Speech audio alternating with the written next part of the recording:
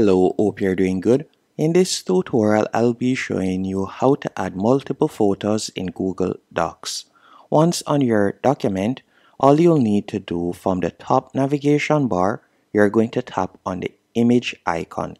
So you can see the image icon right here. You're going to tap on that.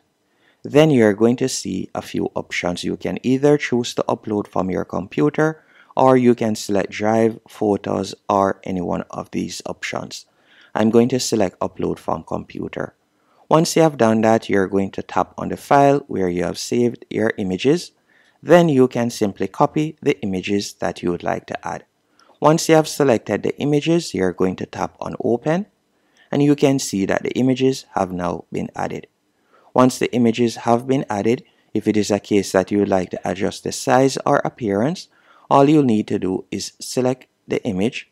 Then from there, you can tap on the three dots that says Image Option, and you can tap on Size and Rotation, or you could tap on All Image Options.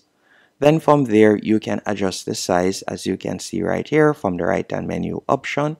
You can also tap on text wrapping if you want, and you can adjust that if you want to put it in line with text or so on. So you can see there are numerous editing options you can use. That's it.